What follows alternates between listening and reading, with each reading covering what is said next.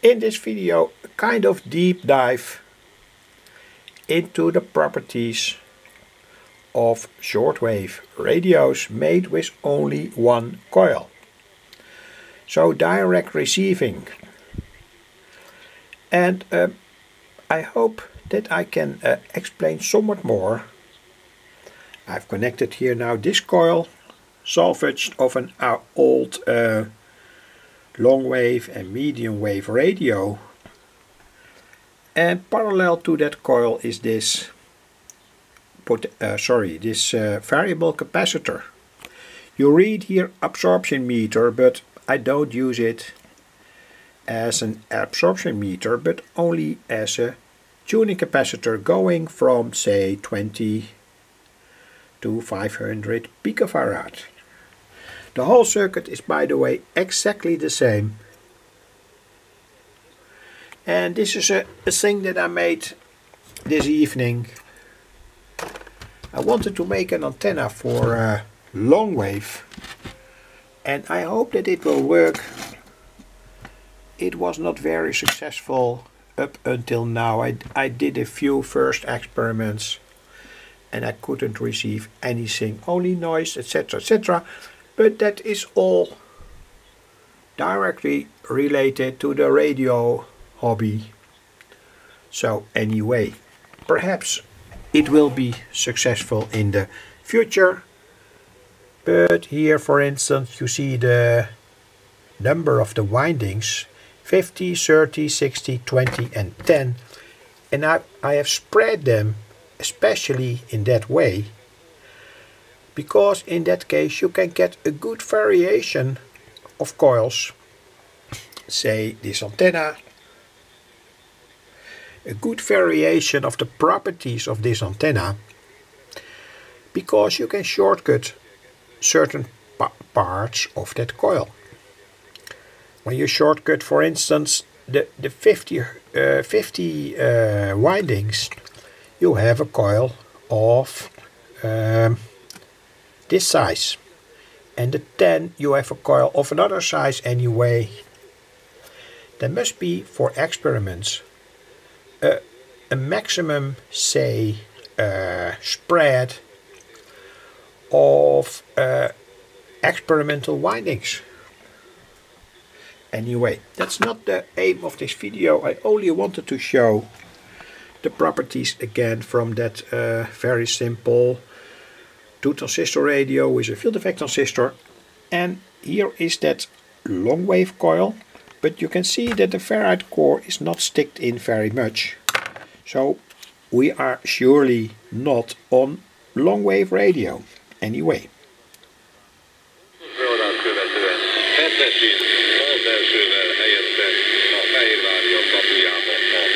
I tune now with that 20 picofarad up to 500 picofarad capacitor. Yeah.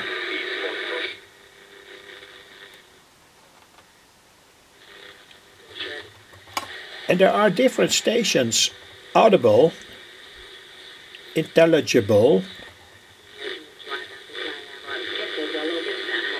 and this is one. That's the strongest radio station that I can receive now in the Netherlands.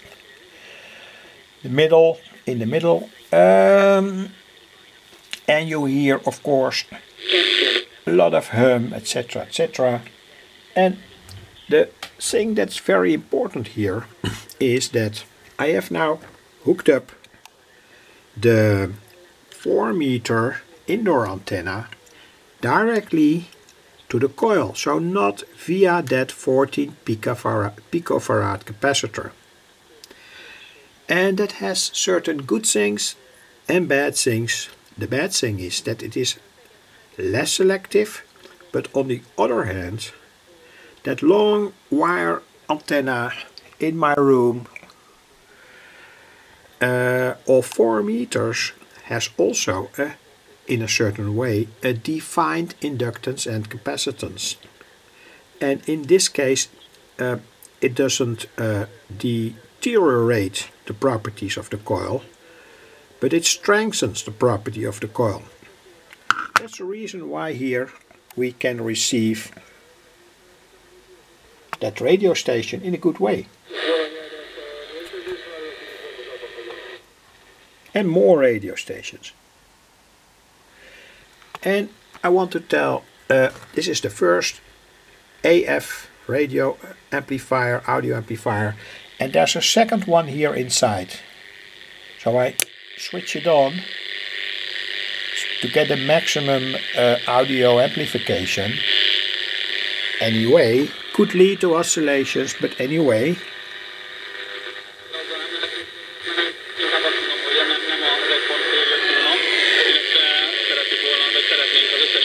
And I want to focus and tell that I have made many much better radios, and they are on my page on the Lulu website.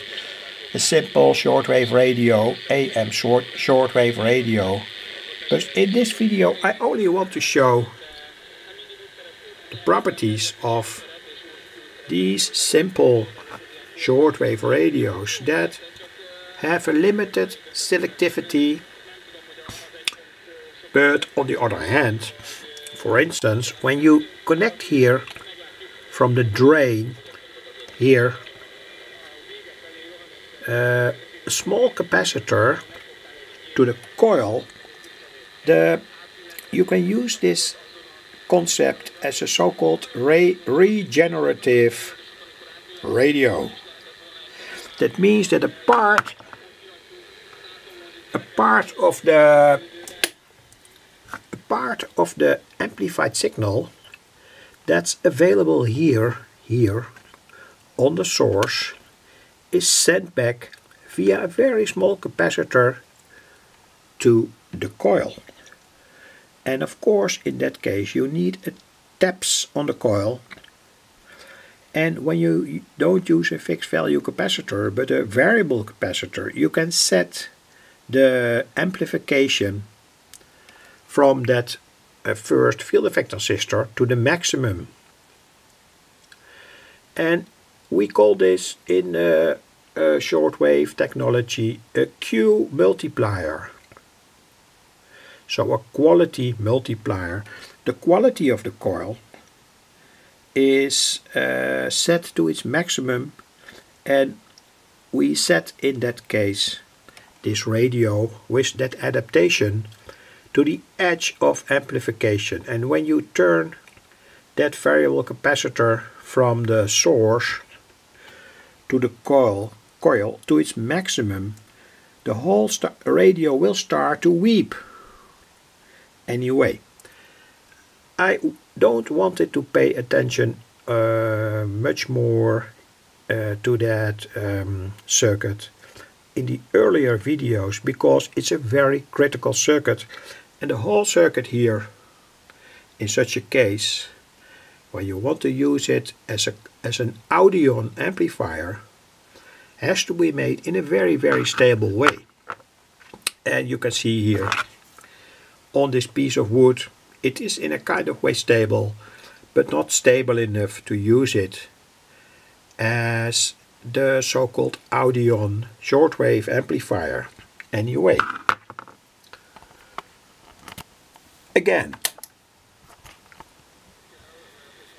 I was talking about the indoor antenna that now was directly connected to the top of the coil. That's here, the top. And that indoor antenna has, of course, a certain fixed capacitance and a fixed inductance. And when you connect that directly here, not via that 14 picofarad capacitor, it adds something to the coil. And you can do more experiments, for instance with a 2 meter indoor antenna. Of course, such a 2 meter indoor antenna will have an other natural capacitance and a natural inductance. So on some frequencies that will work better, but on other frequencies, when the antenna does not amplifies the properties of the coil, it will not work properly. It will damp the coil anyway. So let's listen again. As far as I could hear, this is India or so. I don't know that exactly anyway. Doesn't matter much.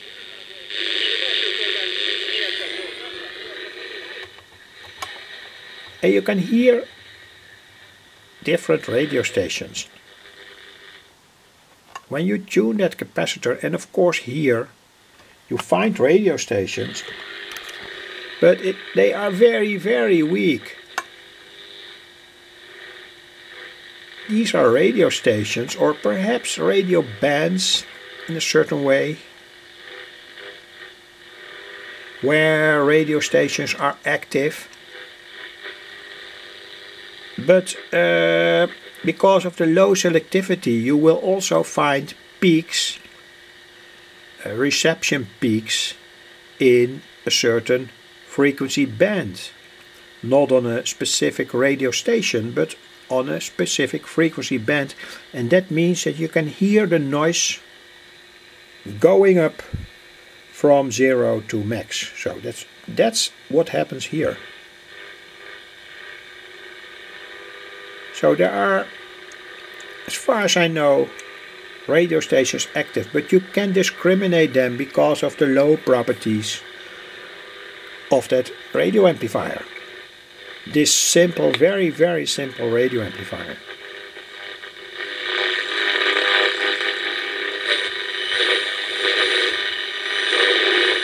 But here there is a real radio station. Anyway, what I wanted to tell more is, let's push this ferrite rod into that typical long wave coil, and that means that we now, when we are lucky, are able to receive long wave radio stations. And it could be that these long wave radio stations appear when the ferrite rod is not sticked in completely, but for instance halfway. That means that the inductance is peaked on a specific frequency, say in between. So anyway, that has also to do with the properties, with the tuning, not only with the properties but also with the tuning of the variable capacitor. So let's see whether we can receive something here.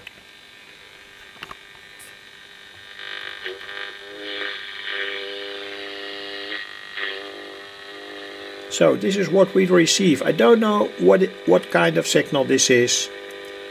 It could be, say, a solar panel regulator in the direct environment where I live, or whatever. It's not a radio station.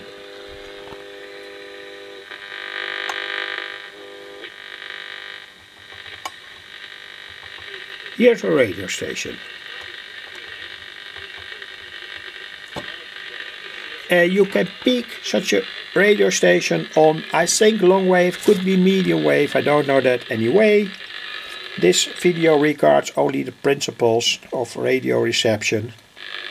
You can peak that radio station here.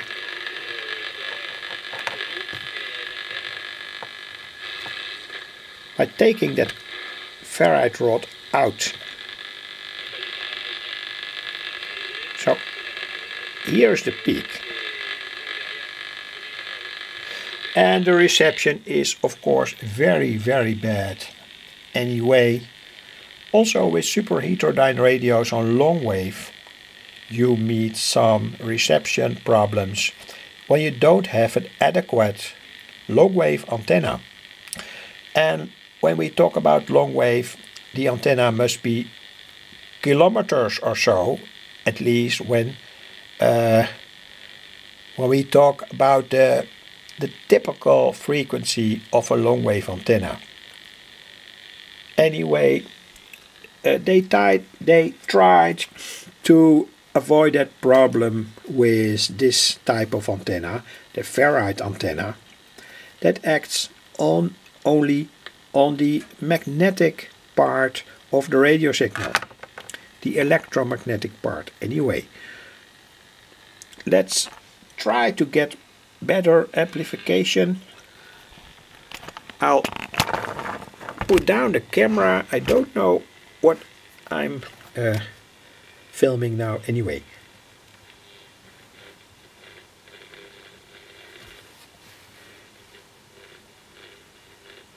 And it's also important that such an antenna made with a ferrite rod is sensitive directive. So when you turn it in a certain direction, you have better receiving results. And I hope I can make that visible.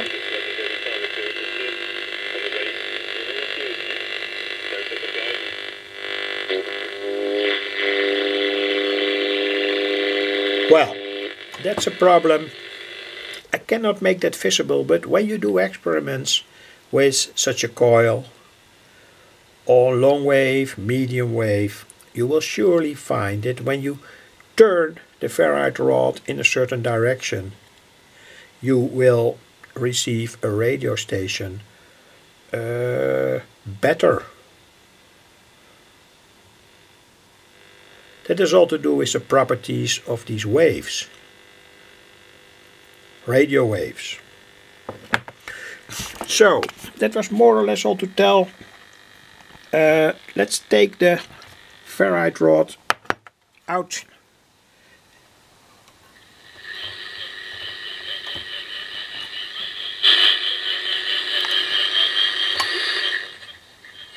And again, you can hear different radio stations. They are very weak. Anyway, it's always interesting to do these kind of experiments to get a good idea about how shortwave works. And of course, that's very important, shortwave reception is at its best during the evening and the night. That has to do with ionospheric properties anyway. So, for instance, during the night you can receive radio stations from very, very far away, thousands of kilometers. But during the day, perhaps you will receive nothing. And it has also to do with the sunspot cycle. That is, as far as I know, a cycle of, say, 8 years or so. You can find easily more info on the World Wide Web or Wikipedia about shortwave reception. And certain radio bands are, say, not very well active. They are diminished when the sunspot cycle is in a certain part of its cycle anyway. I hope that is clear anyway.